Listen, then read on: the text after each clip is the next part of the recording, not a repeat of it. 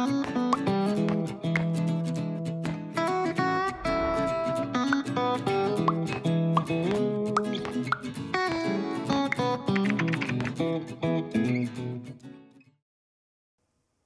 viewer and any sugar addicts who may be watching this video.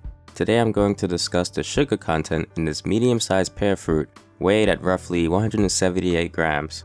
One of these pears usually accounts to a total of 102 calories and is based on a 2,000 calorie diet. And of course, fruits don't have a nutrition label on them, but with a quick internet search you can easily discover the estimate sugar content. And as you can see highlighted from these two sources, this medium-sized pear could have somewhere of around 17 grams of natural sugar. To provide a visual of what that looks like, with this food scale I'm going to add granulated sugar into this small 3-ounce bowl until the total amount is equal to 17 grams.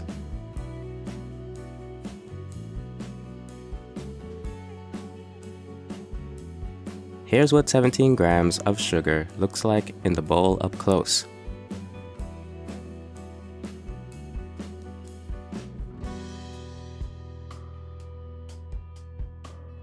And now I'll show you the equivalence of this using sugar cubes. Each cube is about 2.3 grams. So in conclusion, this pear is loaded with around roughly 7 cubes of sugar. However, keep in mind that fruits are significantly different from processed foods. This is because pears, like many other fruits, contains fiber. Fiber slows the absorption of sugar carbohydrates. This simply means that your blood glucose levels wouldn't rise as much if you were to eat a pear.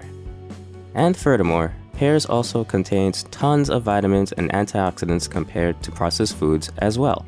So eating pears or any kind of fruits is always considered to be a good thing. But if you're on a special meal plan such as a low-carb or keto diet, then consider avoiding pears and fruits and be more in favor of vegetables or protein-rich foods instead. And that's it, friends and sugar addicts. If you want to see more videos like this, then feel free to subscribe and check out more videos on my channel.